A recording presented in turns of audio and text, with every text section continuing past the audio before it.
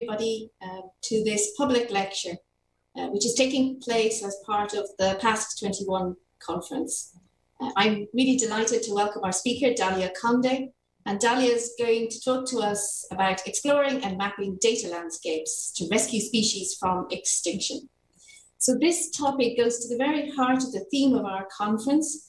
It's about examining how we can harness the power of exascale computing, big data, and machine learning to tackle what is really a global challenge of biodiversity loss. Our speaker, Dalia Conde, is an associate professor at the University of Southern Denmark, and she's the director of science at Species360, which is a data-driven conservation NGO. Dalia is widely published in some of the best journals in her field, and she's a passionate advocate for data-driven solutions for the biodiversity crisis. So just before I hand you over to Dalia, let me just remind you that if you have questions you would like to put to her, you can do that by typing them in the chat. And then at the end of the lecture, I will be happy to put those questions to Dalia. So without further ado, let me hand you over to Dalia for our public lecture and what I'm sure is going to be a fascinating discussion. So Dalia, please.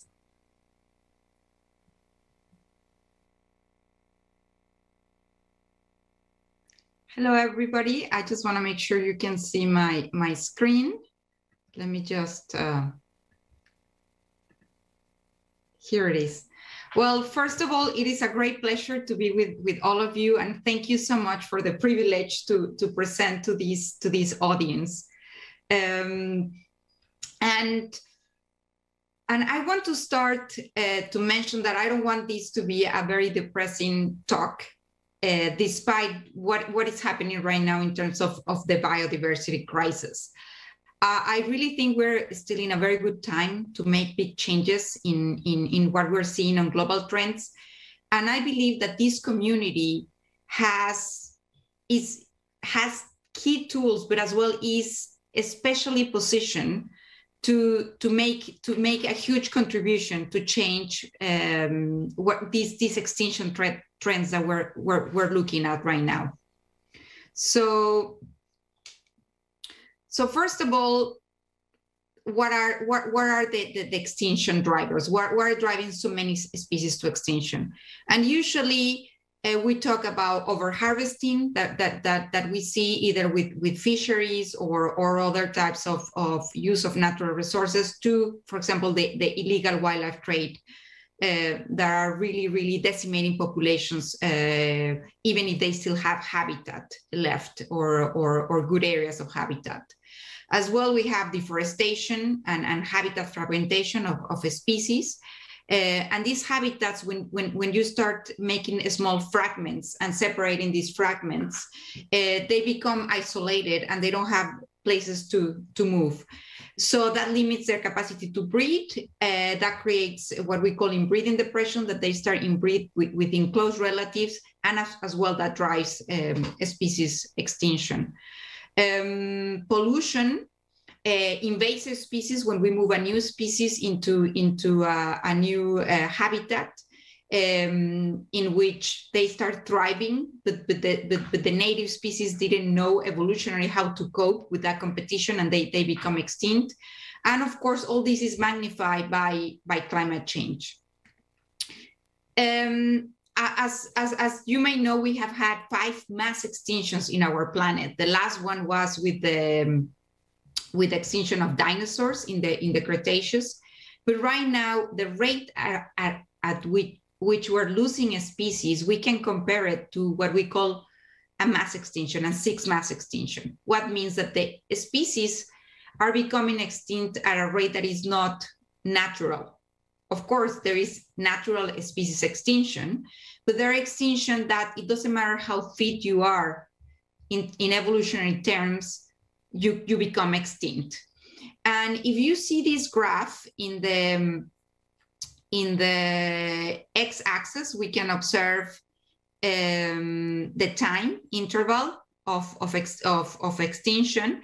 And in the y-axis, we can see the cumulative extinctions, which is a percentage of the IUCN, which is the International Union of Conservation of Nature, that they have been evaluating how many species have been becoming extinct and which have been the trends. And we can observe that overall, since we can count different extinctions, but since the Industrial Revolution, we see an exponential growth in the number of species that are becoming extinct. We mentioned the different drivers of extinction loss, and we need to think that a lot of these drivers are the results of very complex mechanisms. It's not only about how fit the species is to deal, but are push and are the result of social factors, economic factors, biological, climatic, that are all combined, for which, if we want to reverse the trends, we need an integrated approach. We need a multidisciplinary approach, but as well, we need a multilateral approach. Many species, they don't respect borders. It doesn't matter, especially when we talk about migratory species. Pollution doesn't respect borders. Climate change doesn't respect borders. So it's very important that we keep in mind that a multilateral approach is essential. For this, there are many organisms at the United Nations, like the Convention of Migratory Species, that deal with these types of issues. The Convention of the International Trade of Endangered Species, that deals with the trade of species globally. And all these organizations rely on data to make decisions. The problem we have is that species data is really hard to obtain.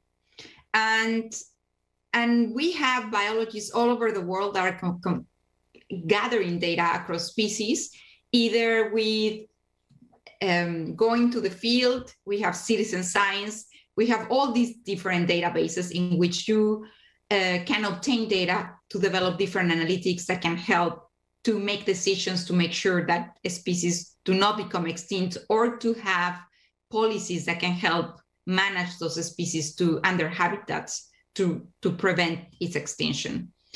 I was a field biologist myself, and I had the luxury to work in the Mayan forests of Mexico, Belize, and Guatemala. This is with my colleagues when I was doing the PhD.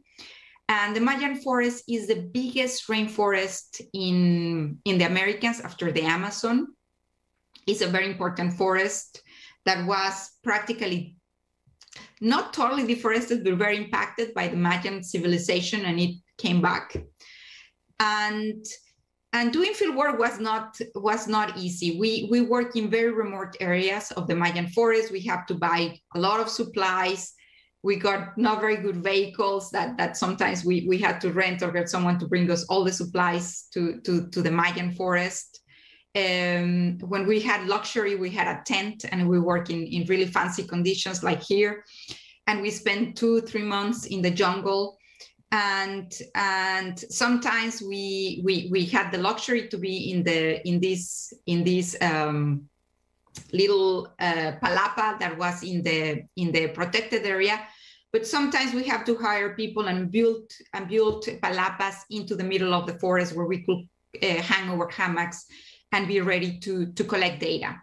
Basically, what we were trying to do is to collect data on jaguars. Jaguars is the biggest cat in the Mayan rainforest, and is of the big cats is the most unknown. We almost do not know anything about the big cat. This is a reminder: if you do a PhD, don't do the PhD of the least known cat. It's a big challenge, but it's terrible for a PhD because gathering data is a huge challenge. We had to train dogs and have dogs that help us to trace the jaguars. It sounds very romantic, but most of the time we spent our time with flat tires and getting really, really muddy. I took the pictures, so I'm not in the pictures, but I was there.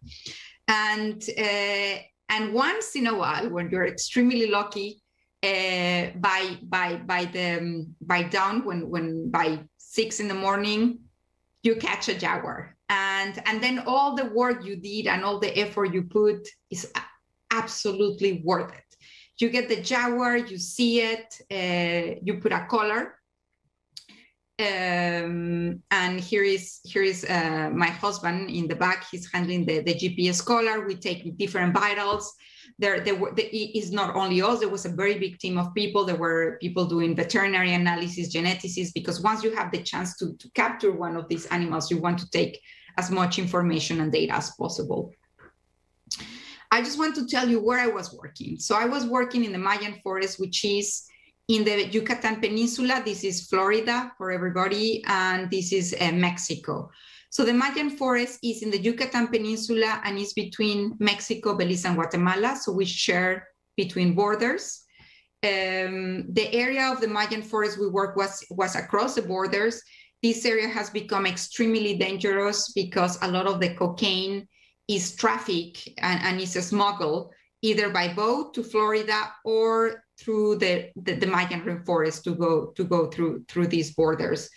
So well, I have a lot of stories why I'm now working in data and I'm not working in the Mayan forest. I'm one of the whips that when one of our team crews was kidnapped by drug dealers. At that time I was pregnant and I decided I was going to start working with data, but it's not only because of that I'm working with data. I hope to convince you why. So this is a satellite image of the Mayan forest that was taken in 2001. And what you can see is in pink is what is deforested. And this is the protected area where you saw our palapa. We were working exactly here in the Reserva de la Biosfera de Calakmul. And this is where we work it. Oh, sorry.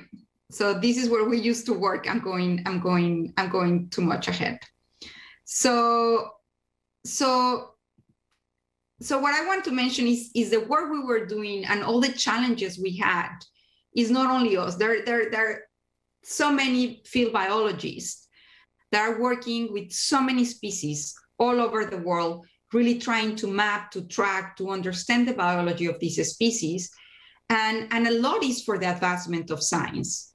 But when you are in the jungle and you're seeing what is happening, it's impossible just to think about the advancement of science when you see the level of deforestation and you see the number of animals that are getting hunted, for example, or all the trafficking of different animals that is happening in these areas. Still, collecting this data is essential if we want to understand species, and understanding the biology and the science is essential if we want to create management programs to save a species from extinction. So I really love this map from David McCandless. He has a book that is called Data is Beautiful. And I really like the way he mapped how you go from data that all these people collect. I call him the wild. He doesn't give this example. I'm just using his drawings. And how you go from all these Excel files you usually collect in these notebooks. Of course, GPS, they go into satellite and we get it in our computer. But how you organize this data and classified it. But then there is a lot of people that are really structuring these data in databases, in standardized databases. One of the biggest problems we have is that the world of biologists and the world of computer science is too apart. So the methods that people are using to structure and standardize data is really, really old-fashioned. Then we have another groups that are already getting all this information that is already structured and they're linking it. And we have some different databases that do that. So what we decided is, okay, we have all this data, but we don't know how much do we know for every species in the planet. How can we map this knowledge? And how can we, in the future, develop a system to monitor how knowledge per species in the planet is growing? How can we monitor this knowledge? So we started with a very simple exercise to integrate different databases. And we did it for terrestrial vertebrates. Now we're expanding to fish and other areas of knowledge. This was just knowledge on fertility and mortality, which is the maximum lifespan, which is the litter size, the clutch size, etc. That type of data that is essential to do species management. So what we did is we got all these different databases that are all separated and integrate them and standardize us. We had to standardize taxonomy. Taxonomy is changing almost every day. It's awful. And we're not working with viruses. Now that I'm working with virologists, it's even worse.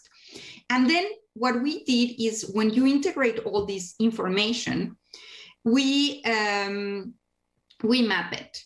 And this is a map we have. As you can see, every pixel is one species. And what we did is we developed an index of knowledge. The dream is that this index of knowledge will be alive and that we can have a center where all these databases are continually integrated, plus develop a series of analytics for which we need a lot of computer power. And all these analytics, we can start knowing how all this knowledge is changing for all these species. We can see huge knowledge gaps for amphibians and reptiles, as you can see.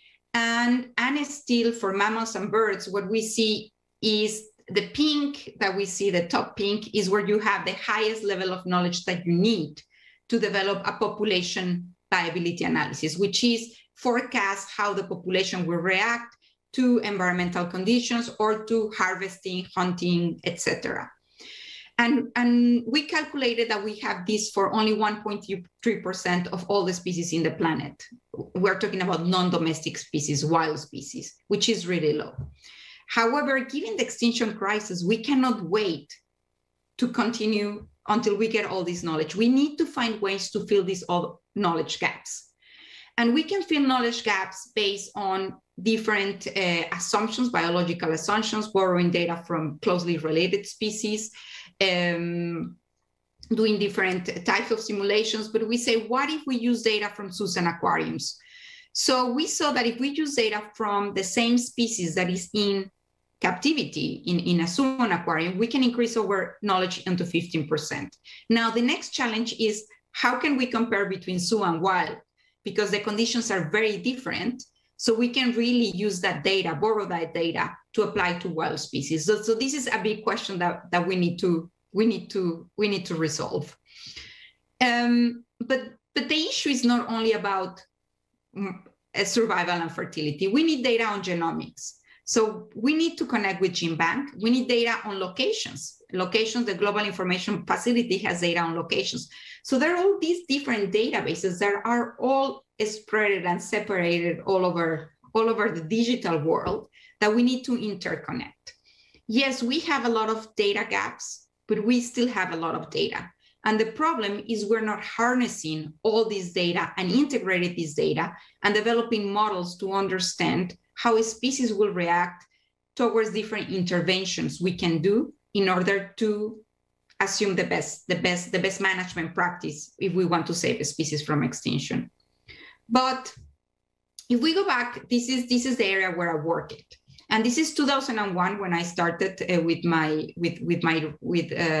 my research and work in the region. And I want to show you how it's now, the deforestation. This is 2018. So I want you to see these patches. You know, we wanted to develop corridors between all these patches. You can see that the encroachment, look at this, how the encroachment is growing and how the patches are becoming more and more reduced. And we're almost only having the protected area. And even within the protected area, deforestation is growing. So this is not only about the biology. We need to put a lot of other factors. And in these factors, it's very important to put measures, for example, that consider the United Nations Sustainability Development Goals in terms of poverty, instead in economics, road investments, development, different issues.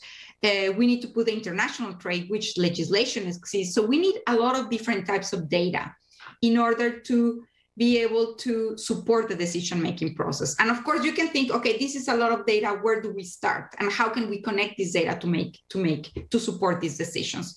So I'm going to give you an example of a project we're recently working on, and for which I'm not going to get into the examples of how I think your community can help us, but I'm sure, and I have some examples that we can discuss about on how especially the community that is coming to this conference can make a huge impact. And if we go to this image again, if we see deforestation and if we see what is happening is more encroachment. And this is happening not only in the Mayan forest, this is happening all over the world. We're having more and more access to forests. People are having more contact to different species. And this encroachment is making us be in more contact with wild species that we were not in contact before. If we put these together with this access to the forest as well provides access to harvest more species, for example, for the international trade. This is a picture I took in 2018 when I was in Bangkok working with a nonprofit monitor who were doing a survey of the illegal trade in a market. A lot of the species you see here are not captive bred, are taken from the illegal wildlife trade. And this encroachment, of course, make us be more in contact with species. But if you make these species bring to these markets, I just wanted to show, if you see in the bottom of this picture, you see this very, very small, cute primate that they're selling. Sorry, I forgot the name of the species. Then you see different animals here. So you have a combination of different animals. And in the bottom, you can see the plates of the people that were eating. So what I want to bring you with this photo is to say, we're not only getting a lot of animals from all over the world, but we're in high contact with them. So this is a key, or this is like a perfect petri dish for emerging zoonotic diseases. And we're going to COVID-19 and why I'm not having the pleasure to giving this talk with all of you in person, which I will have really loved. And on top of these, I just want to show you the diversity of the species. You can have species from the tropical rainforest of Mexico, Belize, and Guatemala, which is this Aramacao, up to the ferret fox, which is from the sub-Sahara Africa. So you have species from all over the world. A lot of these species are not legally traded. So they don't go with the health requirements and they don't go through the proper channels. And we have an immense network of trafficking routes. And this is what we know. There is a lot that we not know. This is from the US, was published. A lot of these data comes, there are a lot of police agencies, including US, including Europol, Interpol, so a lot of police in Southeast Asia, China, that they're all working together in order to understand where all these hotspots of wildlife crime. So this is a map of trade routes. So if you can see, a lot of these emerging zoonotic diseases, at least 70% of these diseases come from animals.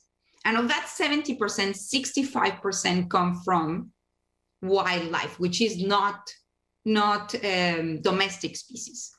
So if we see the impact we're having in the environment and we see the number of movement we're doing in these species and in the conditions we're mixing species in these markets, it's not a surprise that the number of emerging zoonotic diseases has increased a lot in the last 50 years. So now we're working with the United Nations Office on Drugs and Crime. They have a wildlife crime unit. And they're really focusing on how wildlife crime can drive or can be a vector of zoonotic diseases and how can we implement new methods to do it. So the first thing we did was to say, okay, if we want to support UNODC and especially support them on how they can help to this treaty. So now the World Health Organization is in discussions that it was already accepted just in May this year, that they're going to make a decision to have an international treaty on pandemics. The International Treaty on Pandemics, what we were surprised is that it's really focusing on early detection and prevention of pandemics, but they talk about as well about the One Health approach that I will go over later. But our idea was, how can we work with UNODC to help to see how the wildlife crime can be a vector of these diseases. So what we did is we worked with the WHO Blueprint Report diseases. Why these diseases? Because we have hundreds of thousands of zoonotic diseases, but we wanted to only focus on those that can cause an epidemic or a pandemic for which a cure does not exist. And these are the diseases that we are at high risk. Then we wanted as well to integrate the every data we had on these diseases, which expenditures on research and cures every country is devoting. Then we wanted to know which species we know they're host of the viruses, especially if we have PCR and serious analytics, because now there are hundreds of thousands of papers on COVID. So we wanted to make sure, okay, how reliable is the information that these species can be a host of these different viruses? And we wanted to know, once we know these species hosts, how much they're represented in the international regulated trade, which means the legal trade that is regulated by the convention CITES. This convention is a UN convention, and which ones have been reported from the illegal trade in confiscations. Of course, confiscations is not the whole picture, because that depends on the ability of the country to do them, but as well, and their resources to have those confiscations. So you can be a country that has all the will to do a confiscation, but maybe you don't find any. So there are many factors in how the illegal trade can be measured. Based on these are some of our preliminary results, and you're the first to see it. And what we found that for the zoonotic diseases that we're analyzing, you can see is from COVID, Ebola, Zika, all these different diseases. These ones are virus, all of them. And we found that the only hosts are mammals and birds. We don't find amphibians, reptiles, or other classes. Of these ones, working with the University of Liverpool, they have the Enhanced Infectious Diseases Database, which is continually updated. We found the number of hosts, and is more than 400 hosts for mammals. And of those ones, how many are, if you see these lollipops, you can see that 91% of these 33 species that have been found to be possible hosts of COVID, 91% are in the regulated trade by CITES, and 67% has been found in confiscations in the last 10 years. What we found is quite interesting, because from our results, we can see that it's a high proportion of the species that can be carriers of these diseases. But as well, what we found is that it's not an overwhelming number of species that can have these diseases. The other interesting thing we found is how much investment has been done since 2004 in these diseases. Of course, COVID has been now. And of course, the vaccines we're having for COVID, the response of the fast response of the vaccines is because there was a big investment of 52 million in MERS and SARS. These are CoV viruses. And the investment in COVID and SARS really gave us a heads up to have the response of the vaccine we're having right now. So we wanted to notice which is the research expenditure. Now, what are the next steps? Well, the next steps is how can we if we understand more about the biology, the habitat destruction, all these different drivers of they're putting all these species hosts of these diseases. We need to understand them. But if you see, they're focusing more on early detection and prevention of pandemics. So if we can model all these networks of the illegal trade, if we can use, if we can develop good analytics and algorithms to do this and to understand the interactions between diseases, we can really help to early detection and prevention of pandemics. We will not detect everything, but we can have a good plan. Now, in terms of the One Health approach, I believe this should be key one, because that's tackling the source of the problem. And the source of the problem, they talk is environmental health, which that's what is driving a species from extinction, of course, animal health and human health. But what I'm sensing is that this part of environment is not totally developed. And many countries and the One Health approach usually is more reactive than trying to prevent from the root cause of the problem.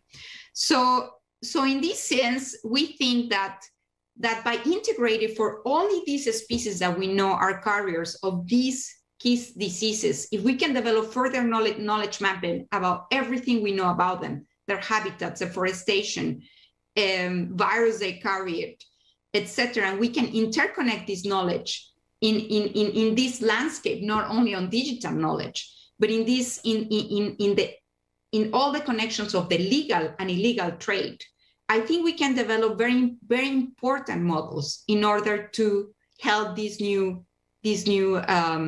global initiative to help prevent a next pandemic. So in this sense, as a biologist, how do I see your community? Well, I think your community is the next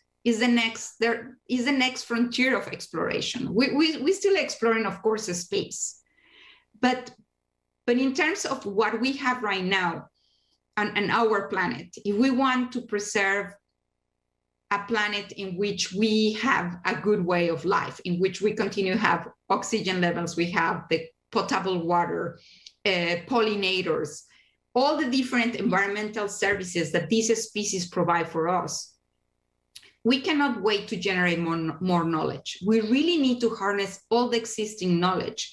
We really need to use new algorithms to be able and harness all these data integration to fill up knowledge gaps in the best way. And using that integrated data and integrated approach, we can really start supporting policymakers and start pushing the frontiers to advance species conservation, but not only species conservation, our health in the planet. And with this, I want to thank you so much for the talk. And I know I have a lot of questions for you, I think more than you have for me. And thank you very much for having me.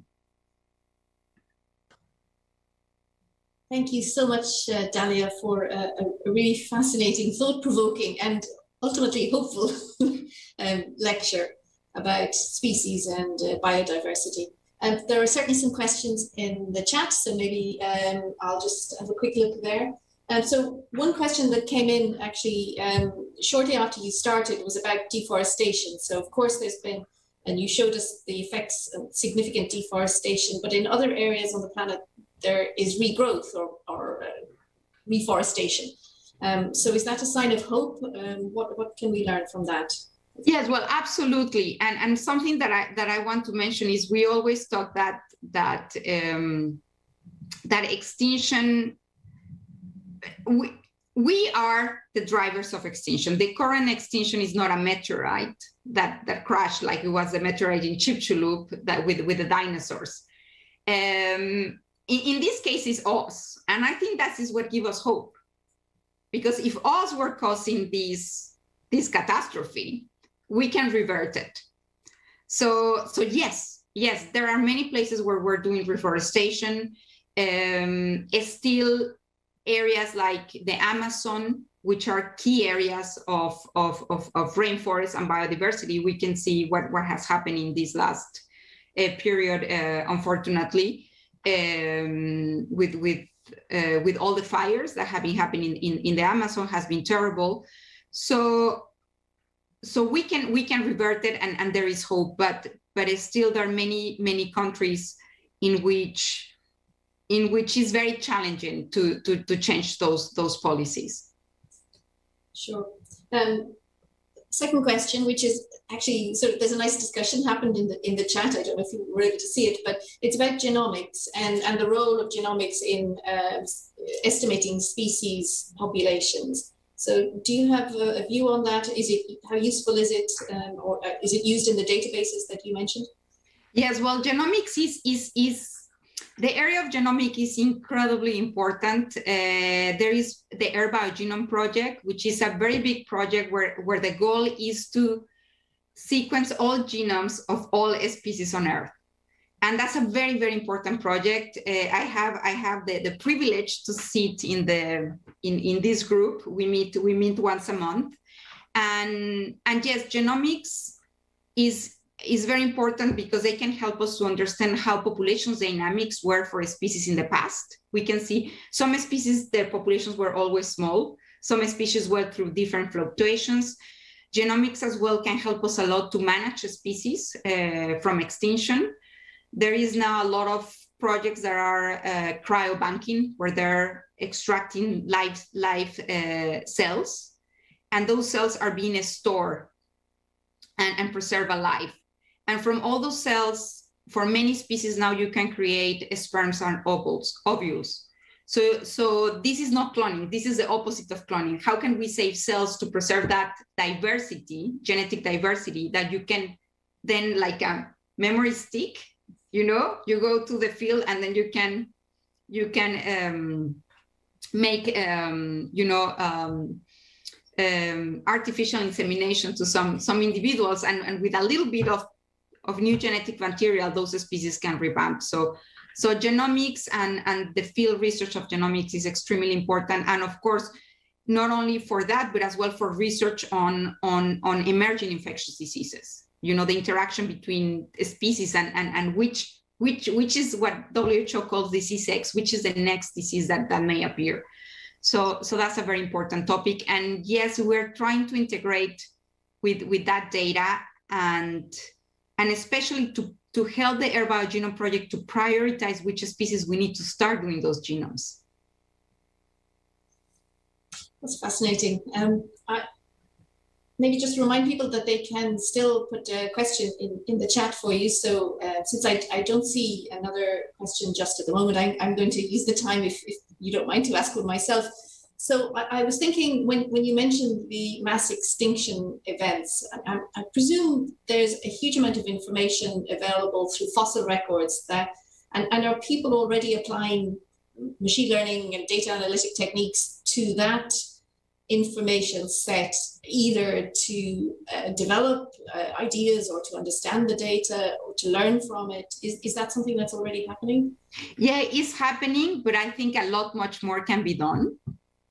And I really see different areas of, I think that would be a very nice future panel discussion on maybe some experts on these different areas, and how can we pair these different areas of research with the computer science research, because the way we're doing things in our field is very limited. Of course, there are things you can do right now, but it's like in the past. You can, of course, put data records in paper, and we're advancing. So yes, there are models to understand past extinctions and how a species responded, and be able to see if we can understand future as well, how a species will respond in the future based on those models.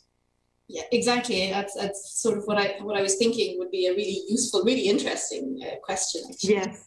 And there is a lot of data. GBIF has a lot of data of all these museums that have all these records from the fossils where they found it, etc. And that's openly available, that data.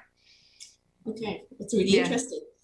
So on that note, there's a related question, I think, that follows nicely from that discussion. So for a young researcher in the field, in HPC, high performance computing, what would you recommend them to get involved with to start in the conservation effort? So what can they do? I think is maybe... Oh my God, there are so many projects that you could do. And actually, I wanted to write about possible projects we could launch. And unfortunately, I didn't have the time. But I think, to be honest, I think is an enormous niche that has not been occupied by computer scientists. And it can go for what you mentioned in the sense of mapping past and using machine learning to understand past extinctions and be able to model future extinction. To, for example, for example, to map, okay, all these changing networks on the from habitats to all these networks on the illegal trade. You know, in which you need to do a lot of simulations, you need to do a lot of assumptions, you need to understand, you need to use a high amount of data, you know, because you use airplanes data, you know, all the airplane connectivity, all the connectivity between different types of transports. And so it's using a lot of different types of data in order to say, okay, what is the probability to finding a seizure given all these things and what we have found in the past? And that's something that nobody has done, to my knowledge. And something that I see is that there is a very big need in my field of really starting connecting more with this community and bringing applications, you know, applications to this. So, and of course, in the area of genomics, there is a lot to work. People are working with zoonotic diseases as well, new families of viruses, modeling how different mutations and different types of viruses can emerge from different combinations of species. There is a lot.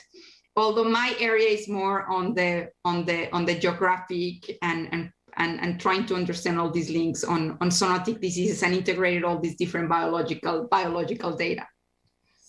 So I think I cannot give one response, but I think it will be very nice to have like maybe a panel discussion of different people working on extinction things and see which are the connections and the needs, because I'm only one voice of so many.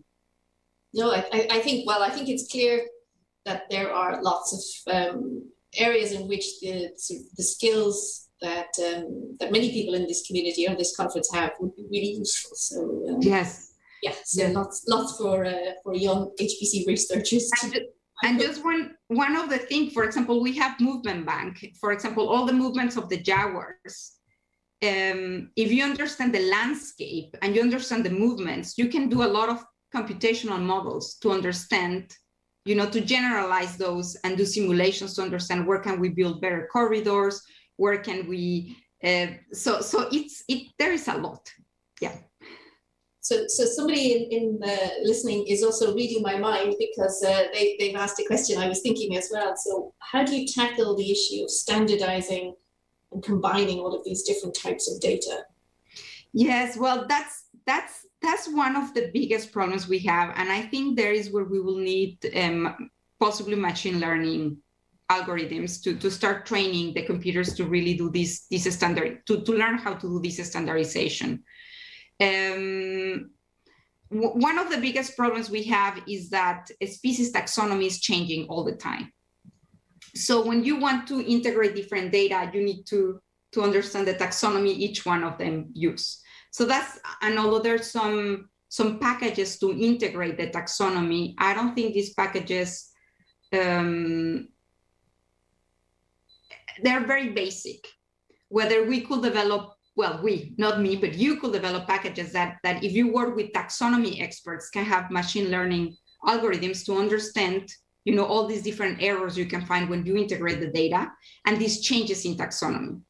So I think that will be a very important, something like that will advance not only species conservation, but all sciences, because we have to integrate, when we do comparative biology or evolutionary biology, you compare across many species and you integrate data. And that's one of the biggest problems we have. And of course, now that I'm working with virologists, I thought I had a problem with mammals, bird, reptiles, and amphibians and fish, but no, they work with viruses and the taxonomy of viruses is even worse. So now I decided not to complain. And the other issue we deal is to integrate data on vocabulary. So for example, some people call maximum lifespan in one, in the other is maximum age, you know, things like that. So we have done it in a very simplistic way. We build our own, what we call standard translation tables. I don't know how you call them. and it's very, very rudimentary what we're doing right now. It's very rudimentary, and I know there are much better ways to do it. And I guess it's quite time consuming as well, and just personally intensive. It's crazy time consuming and doesn't give us time for the things that, you know, to assess decisions, to assess all these other things, because a lot of the people spend tons of time just cleaning, merging data, and doing all these things by hand, that if we could use machine learning algorithms, it will go much faster. So I don't see any further questions in the chat. So I might finish with just one maybe for you. If you have, you know, if you could, what is the one challenge that you see that might be within reach for your community that really would have significant impact on species extinction? Do you have one project in mind that that really is what you would like to accomplish? Well, I think I have two, but I'm going to think of one. That's okay, two is fine. Well, one will be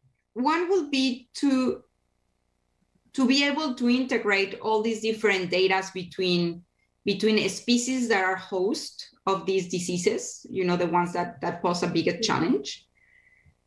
Integrate this data with data on their habitat, data on their biological traits, data on their genomics, data on other viruses that carry, etc., together with all the information on the trait, to develop different types of models. Different types of models of, do we have a species that is more, you know, in different conditions, that is more traded, where are the places to trade it? Does it mix with other species that could have similar viruses that can mutate? How this will happen?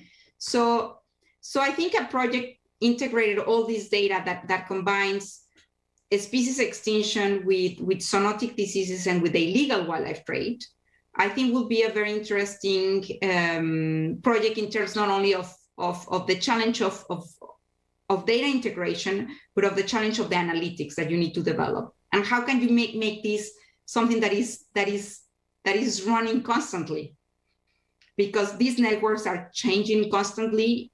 You know, the trade networks are changing constantly, but as well, we have new information on new diseases, on new viruses, on new.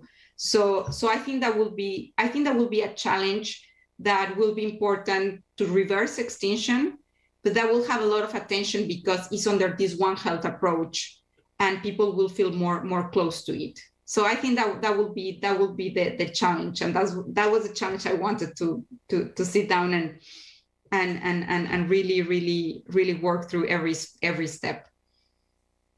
Well, thank you so much, Dalia. I think that's a great place to finish our discussion with your call to arms, I think. And I would just like to say thank you for such a really stimulating, fascinating public lecture. It was really wonderful, and I've certainly learned a lot and lots to think about as a result. So very many thanks indeed. No, thank you for having me, and I hope to meet you once, all of you in person. Well, hopefully at the next PASC conference. Yes, I would love to. So I think with that, having thanked Dalia, I just would like to say thank you to everybody for staying on this evening to listen to the lecture. I hope you enjoyed it as much as I did. Before I close the session, I would just like to remind our conference participants that we start again tomorrow with mini symposia, but importantly, the voting for best posters will close tomorrow at 11 a.m. So please do visit the virtual exhibition center, look at the posters, and cast your vote for the best poster before 11 o'clock tomorrow morning. Okay, so with that, thank you very much to everybody for joining. Thank you to Dalia for a really wonderful lecture. And I wish you all a very pleasant evening, and see you tomorrow.